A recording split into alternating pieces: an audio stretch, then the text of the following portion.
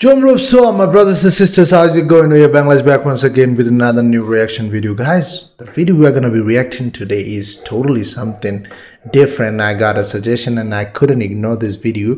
This video is by Laura Mam. She is, talking in TEDx Talks, which is one of the most famous organization, or whatever you say, a platform where people can talk about their culture, talk about sometimes motivational, sometimes even they perform. If you guys have seen TEDx before, you know what it is, and this is international. This is like all around the world. You will find people from Nigeria to Australia, Australia to America, Europe, Cambodia, everywhere.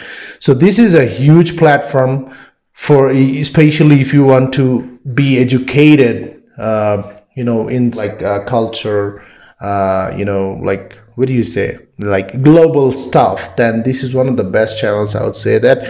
So why it's so interesting today? Because Laura Mam, she from Barami production, belongs from her, I guess, right? She is like friends of vannda or whatever, the coordinator of them. She had her speech, or she had a talk about how music revolution changes in Cambodia. So this is what she's gonna, talk about. After watching the video, we're gonna be talking. Let's watch it together.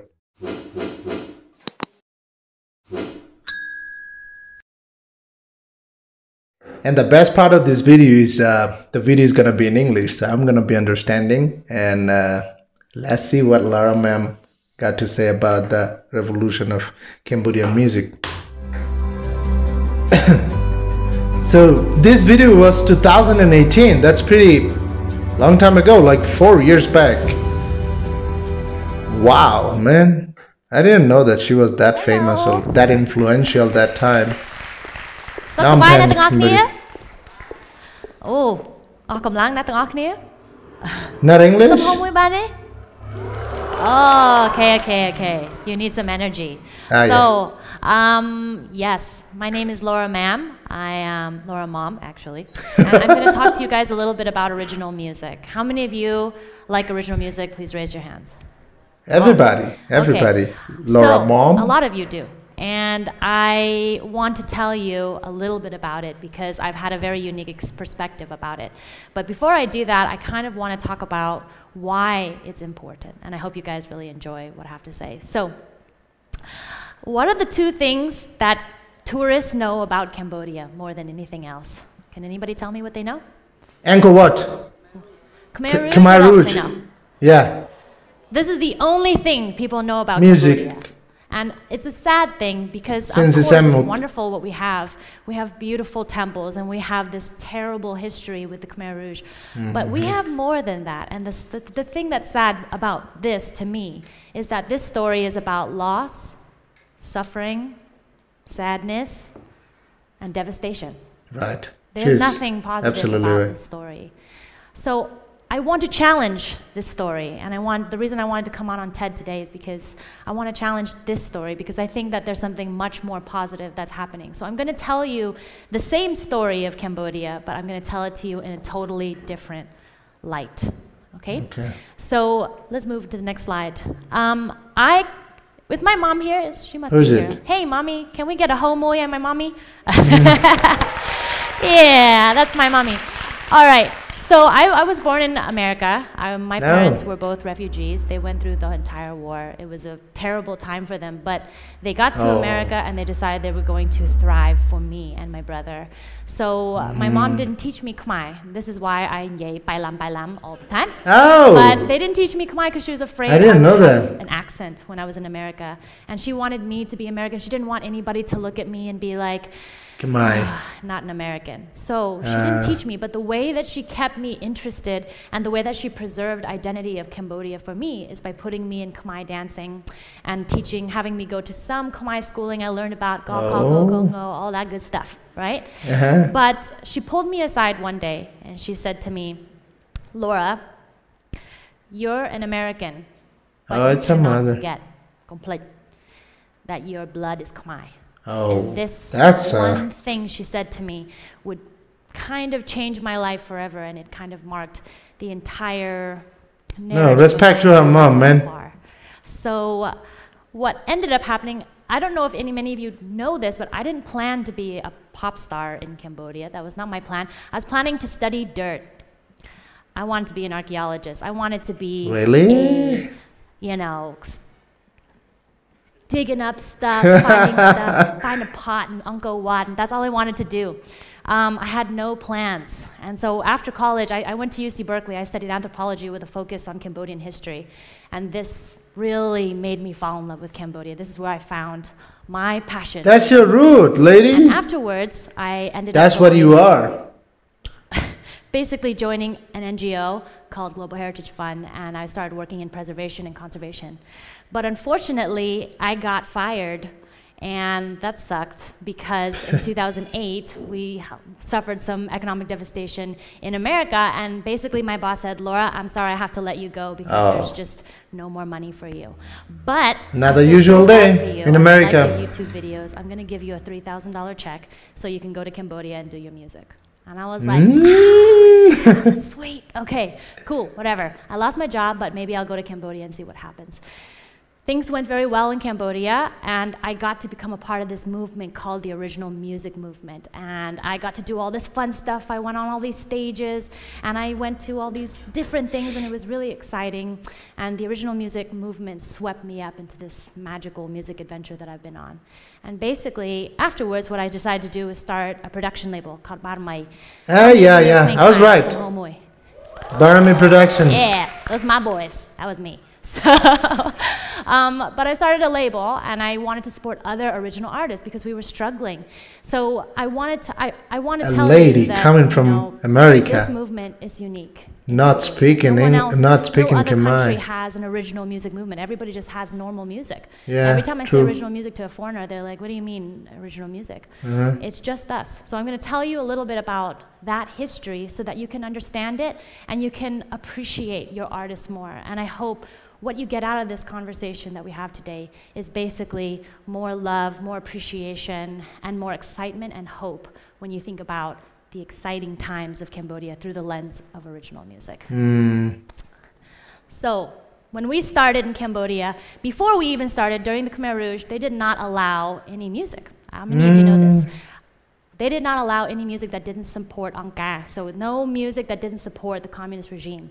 But when they left this huge void in Cambodia. And you guys were either babies at this time, or you were not yet around. How long before? How long before that was? This massive void in Cambodia, and it was quite sad. So they had to fill it. So they killed a lot of artists, what I heard. All these productions that you know and have known since you were a young person. Everything is gone. They came in and they filled the void. What they did is they kept covering old songs as a form of preservation. And as a form of keeping up with the rest of society, they started copying songs. How many of you that's a problem. Copy song? That's a problem. How many of you like everybody, to copy man. Song? Everybody. Okay, hey. That happens in everywhere. Let's be honest, it did entertain us. But what ended up happening as a result of this is that we ended up not making any new music. Right, that's a good point. Because we had such high levels of piracy in Cambodia, no copyright enforcement, it became impossible. That was a big problem in my country as well. So they didn't support it. Early 2000s especially. So that's what you get here. We got Sek Lo So, Take Me to Your Heart, Bib Savat. These are all these songs that we know, but this is how we kept up with some of the modernity. Fact. For me, I didn't understand this when I was in the United States. I saw Mpo TV, I saw these beautiful images of Sapiep, very sweet Khmer girls, but I didn't understand it because I was watching people like Lauryn Hill, and she was playing guitar, and she was talking about her generation, and she was saying, yeah, screw the man, I'm gonna speak for my people. And I loved it. So what ended up happening when I did She got a beautiful way of presentation. Is this. I became the sweet chick, the nice Sapiep, nice girl, but I also wanted to be the edgy Lauryn Hill, I'm going to speak my voice. And this is what got me to come to Cambodia, as I kind of got tired of saying to people, I tried to explain, why don't we have original music? I couldn't explain, I had no explanation. So I had to come myself, and I decided to just go for it and find out what's going on. So I came. That was a big movement, man. That's I like, went to speak to a TV head, and he said, you're living in a foreign country. nobody cares about original music. And I was like, even explaining to people, it's really difficult. About original music. And he's like, nah, they just care if your face is pretty. I was like, okay. So that made me angry. So I was like, okay, forget it. I'm not going to even try on that side. I went to a production company and they said, Laura, you're Svara Monkey. Cool, I like it. Let's do something together. And I said, okay. My condition is that we're going to do original music. And he said, look, I cannot support you. I cannot support you doing original music. You must copy songs because I can't sell a disc at more than $1.50. So I can't have you only doing one album a year. What would I make? I would make no money. I would close down tomorrow. True. So I said, that's the business money. So at that time, the word I kept hearing music business. It's impossible. It's impossible to do Cambodian original music. But me and a few other artists, quite a few other artists, didn't believe that. So what happened this lady is brave. Was Facebook. I love Facebook. How many of you use Facebook? Each and everyone, follow me on Facebook. YouTube. Yeah? How many people love YouTube more than Facebook? More than Facebook. Okay, yeah, that's cool. Maybe. But it was this incredible thing that happened when you guys were starting to grow up. So Facebook and YouTube came, and suddenly you didn't have to go to a TV station, or you didn't have to go to buy a CD or anything and get put out in a VCD or a DVD. Right. You don't have to do that anymore. Right. You could just get yourself up on the internet, and you could connect with any fan in Battambang or Siem Reap or Kapong Speu. You could connect, and this changed everything. This brought out some of the artists that you know and you love. So this is where we found people like Ada and Heng Pitu, and we had Clap Your Hands doing hip hop. Do you guys remember these guys? How many of you love it? Homo if you love I don't know them. Yeah, see? Hey guys, let me know anything you know about them. I don't really know them. Raise your hand. Yeah? How many of you love her some Homoy? No idea. Introduce me, guys. Miss Sophia did something really revolutionary, and nobody, no newspaper or anybody has done anything to say that what she did was cool. She was in the system. She was a karaoke star. She was doing what she was told. And at this time, she said, no, I'm going to do original music. So she came out with All Lies, first original album. From what I heard, the company was upset. They didn't want to support it. They didn't want. They want money. They don't give a fuck about music. Sophia, you better love her a little bit more, because she fought for original music. She fought for her right to do it. And she said, I'm going to do it. So these revolutionary guys came out and did some really, really cool stuff. And it even gave me, an American Cambodian, a chance to come here and connect with all of you guys. Wow. It wasn't enough. We were still struggling. That's a big movement. No one was calling us for concerts or anything like that. We weren't making no money. We were very poor. It was very sad. So what had to happen next? Absolutely, man. When you are depending on this, no profession. Love sponsors. Give it up for sponsors. A bunch of sponsors sponsor came out. me. They started to support us, and they started to say, hey, you know what? My brand is international. I'm Pepsi. I can't take a copied song to Pepsi regional headquarters. True. And if it's copied, I can't play that. That's not legal. Copyright things and stuff. Standards. So all of a sudden I was like, oh, so you mean you can support us, right? And he's like, yeah, let's start doing original, that. yeah. We're gonna go. So it was really exciting. These guys came out and started supporting it, and a lot of artists started getting different things. It kind of ripped open the whole thing. What it signaled to Cambodia was that you don't have to join a production anymore. You can do it yourself. You can go out there and talk to a sponsor by yourself, build yourself a PowerPoint presentation and be like, look it, I'm awesome, give me money. So, so that happened, but something really major happened, and that was smart music. So I want you guys to understand why smart music. This is not a promotion for smart music, but I want you to understand why it's important. Smart music came out and started to say publicly and said, hey, if you're an original music artist, I'm going to give you money. I'm going to give you money to make your music. Nobody ever gave us money. Nobody ever did it. If we did something for anyone else, we had to do a commercial, we had to do a jingle or whatever. Here was a company that said, I'm going to fund your music, just put it up on a streaming platform. What did this do? This totally ripped open a hole in the whole entire market. And this is why you guys all think original music is cool. because what happened was organic. It started from the ground and it came up. Mm. All these artists came out of nowhere, and now you know how many artists, so many artists. Many. They had a chance. They had a chance to make some cash, to fund their music, and actually go out and do some concerts. So it was really exciting when this all happened. What Smart did also is bring Jessie J and Demi Lovato. Do you guys remember Jessie J and Demi Lovato? How many of you went? Let me see. It was fun, right? And who got to open the stage for Jessie J and Demi Lovato? That was me. It was great. But it was not just me. It was quite a few more people. And we got a chance to show Cambodia and also get permission from an international artist, which is very hard to do, to open the stage for them. You need to get permission all the way to Hollywood. Right, man. It's so we did that with them. complicated. It changed everything for us because it was a national symbol saying, hey, we're getting started. So our movement was starting to get up there. We were getting sponsors. We were starting to go for it. And then the public sector and our government started to support us too.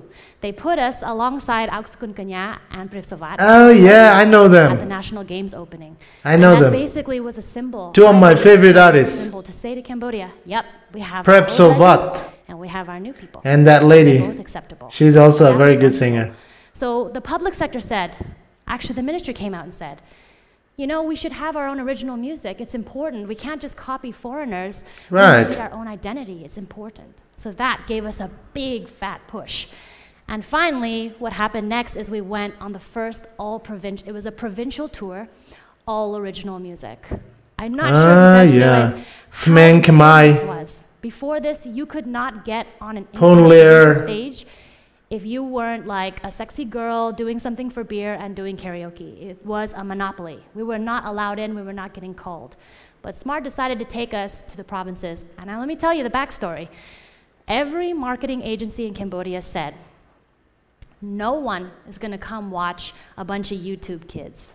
Oh. They're not that good, they're whatever. Why are you putting money? Why are you wasting money? You should just put it over here.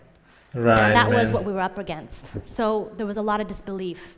Leading up to this, I know you guys got to see the outside. It's just like, yay, a concert. No, there was a lot of fighting. A lot of fighting that went to make this happen. And what happened when we went to the provinces? We kicked ass. That's what happened. People came out and they sang our lyrics. They screamed for us. I don't know if any of you have been to a provincial concert before, but for the most part what happens is you go, oh, moi! That's usually what happens.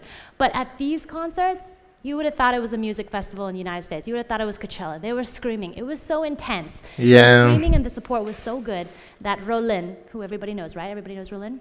Turned to me in Kapong Spoon and said, Laura, bong pusabala. What is that? She said, I'm goosebumped. I have never seen Kapong Spoon. I've never heard Kapong Spoon like this. This is crazy. This is awesome. This is amazing. So this is kind of what happened. This solidified our movement. People in the provinces, people in the city, sponsors, and public got to see what we were doing. And that was because of you guys. Because you guys decided to support us. So what I want to ask you before I go on with this presentation is to give yourself a round of applause for doing that. Yeah, man, like, no, for you too. No, Laura, ma'am is really absolutely. All right, so now I'm going to take a little bit of a closer look about what's going to happen, what is happening now in the music, and what is going to happen. So the most common question I get is, why are Cambodian people so obsessed with love songs? Does anybody know why we're so obsessed with love songs? Why not? Anybody have an idea? They are lovers, yes, romantic people. We're loving people, yes. Yeah, that's what I'm saying. I think that's absolutely true. And I want to add to that because it's kind of I think it's a bit of a funny story. So let's take a look at this really quickly. So the Khmer population, in 1975, before the war started, basically we were at 7.5 million Cambodians. After the war, we lost about 2.3 million people. Ooh. Artists, intellectuals, everybody. That's a lot of people, man. And we don't even know what the real number of how many people died. Maybe even more. Yeah, who knows? Went down to 5 to 6 million. Damn, man. But from 1980 until now, the population has gone from 5 to 6 million to 16 million. Damn. My mom said, they're lovers. I know the point. Busy with love Making babies? Babies. Yeah. That's all we've been doing all day long. We've just been making babies all day long. So That makes sense. That the most common subject we talk about is love. It's the most pressing thing. We are very busy with this action, and we need to deal with it. Okay? But I think there's something really interesting that I want to show you that gives me hope, and that gets That me was excited about hilarious. what's going to happen in your generation. So this is what we call a baby boomer generation. After a war, people come back, and I love the way she priorities are to be prepared safe, the to presentation, make peace, and man. to repopulate our nation. So we have a baby boomer generation. So I want to take a little quick look That's at a the fact, though. comparative situation to give you a sense of what might happen in Cambodia going forward. So in the United States, in 1945, World War II ended. People came Beatles. back, and a baby boomer generation started. In 1960, which is one of the most famous international music periods in the world, we had artists like the Beatles, Jimi Hendrix, The best David guitarist Bowie, of all time. Bob Dylan, Nina Simone. He is my These people guitar changed inspiration. everything by One getting of Cambodians to my think about, guitar Cambodians, I'm sorry, inspiration. Cambodians too, but they got Americans to think about their identity. They promoted peace, love, unity. They were fighting against a really rigid conservative society, Racism. and they got everybody to start thinking even bigger. That's what they did. True. At this time, from 1960 to 1970, it was a baby boomer generation, and the average GDP rate of growth was 7.5%, fluctuating in between. So let's take a look back at Cambodia. Cambodia right now is in a baby Good boomer comparison. average GDP for 10 years, for a decade, has been 7.5, just like the United States. And we have an original music movement that is starting to speak about things beyond what we talk about every single day. So it's my belief, these numbers, it's these things that have me believing that Cambodia is on the verge of another golden music period. Right. Oh, Moy, if you agree. Yeah, definitely. No, the way she explained things makes sense. To conclude this, I want to say that, you know, I really believe in your guys' generation. I'm going to continue to stay here. I'm going to continue to work with Cambodian music, original music industry. And I hope that you guys now, that after you've seen this, you kind of understand how much They're going to be inspired, to man. make this happen and how wonderful it is. And that every time you now listen to songs on Facebook, YouTube, smart music, whatever you use to listen to the music, every time you click like, every time you comment, it is one more step. Right, man. So I want to leave you with one lyric that is from one of my favorite songs. And I think it's an amazing piece of lyric that's not about love, and it's about the reality that your generation is facing. And What is that? I think that, I don't know, when I listened to this lyric, it completely just blew me away, and I felt inspired for the rest. I feel inspired to keep working here for another decade or two. So this song is by Khmer. It's called Khmer. How many of you guys know? Have you guys heard Khmer? Far from my family, I missed. Okay. Khmer, I'm a big fan of them. Beautiful lyric written by Panlu, and I'm gonna translate it in English for the sake of the video. But, Please. It's beautiful. I love what he wrote, and he said, "Far from my family, I miss them. I just want to see my father and my mother happy. Meeting and parting is always short. Your child here can only say goodbye for now. Please don't cry, my good-natured parents. I've almost reached my goals. Your child cannot turn back now. My destiny is about to answer me. My dreams are finally close." Heavy words. That this is the story of you guys. And I am so very inspired by all of you. And I hope you continue to support original music. And you realize that this is the same story that involves the Khmer Rouge and involves the temples and all that stuff. But this time, we're coming back. And we're going to do something awesome. And it won't be a sad story. So thank you guys for listening. No, Laura, ma'am, I'm really impressed with her presentation. I'm really impressed and came to know about a lot of things that I had no knowledge about, man. Wow, we always see the people actually who is in front of the camera, but there are too many people who are working behind the camera. That's why I always give credit to everybody, man, like even the producers, directors, the people who work behind, and she is beyond that. She's not only a director, she's a guardian, she's a risk taker, she's explorer. Damn, man, my respect just increased a lot for Laura Mam for what she did. You know, born in America, not forgetting your root, going back to there, making your future over there. Who, like, there are thousands of people, must be, not only Cambodia, I'm saying the third world countries, let's say even included my country.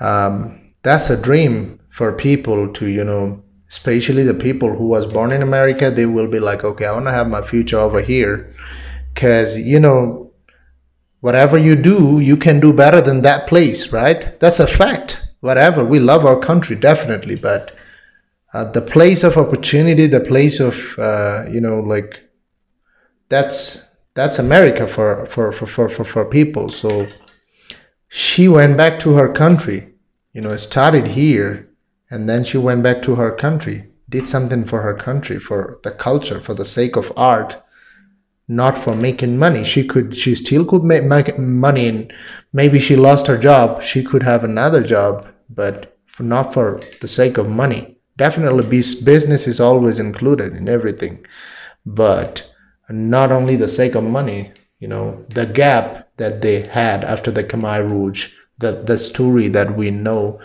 In the beginning of the video, she asked a question that why people know Cambodia. I wasn't talking a lot during the video because I wanted to know every single thing that what she has to say. So that's why I was just listening. For a lot of people, you're gonna be like, hey, what? Why you're not saying anything? Because I wanted to know. These are the new things. Khmer Rouge, like, she was like, why people know internationally Cambodia? So even my answer was like Angkor Wat and Khmer Rouge. Because of that, people know. So they lost more than 2 million of people, which is a big amount, like too big amount. And especially the singers, intellectuals, the artists, all the people, intelligent people were being killed that time. That's a black chapter of the history of Cambodia, definitely. The blackest, you can say. And after that, people started copying because they don't have originality. Everything the people who could do that, they already died. They killed them. So your art, your culture stop in a place, and it takes to grow from that place to this place. You know, that's a long time. You know, it was like 80s or 70s the thing happened, and 30 years the industry, the culture was empty in a sense. People were doing different things, whatever, maybe copying different artists from international platform, even from their country. I have seen, like, you got since a lot of artists maybe copying only them, not anything new. So the thing she started, that's revolutionary now. Let's say even the Khmer hip-hop revolution, let's say, even in these, she got a huge contribution. Khmer is from there, vannda is from there. Most of the young rappers who are rapping in their country, like, a lot of people came from that level. A lot of people, they pushed those people. I didn't know that they had hand behind even Prep Sovat and the lady singer, forget the name. But anyway, so they pushed it a lot, man. That's a huge movement. So my respect for Laura Mam really increased in this level. Not only her, for all the people who believed in her, all the people who supported her, especially the people like you, the people who are supporting. The way she said was so beautiful. I really loved the presentation, the way she ended it. Even one of your comments, one of your shares really pushed the movement still. But look, this video is 4 years back. You know, the thing that they accomplished in 2022, it's even bigger. I see the Barami production is going Singapore, going like different countries. They are not only in provinces. The thing she said that we were into only provinces, not really, but now they are doing so. And even I see that Thailand, you know, the artists are collaborating with different countries artists, which is making something very big that the Khmer scene has not seen for a long time. The originality is coming back, and originality is really important for any culture, music, art, any kind of art. So be the part of the movement, share this video, share their video, you know, support the original artists. And I would just say to even the sponsors, the companies, the agencies that support the artists, not only artists, like anybody who work in entertainment sector, any sector, these people need you. Support them. If you don't support them, how they're gonna feed their family? You have to support them, you know, show your love. The world is changing, so, you know, just don't stuck into one thing. Open your eyes. There are many more things that maybe you don't see, but it has possibility. But you have to take risk. I think this video is gonna inspire a lot of people. I'm totally inspired, bro. Like, if you have passion about something, if you believe in your product, just, you know, keep, what you say, promoting your product. Maybe not today, but tomorrow it's gonna be successful. So anyway, guys, thank you so much for watching this video. Those of you guys suggested me this video, thank you very much. Jumrup Leah.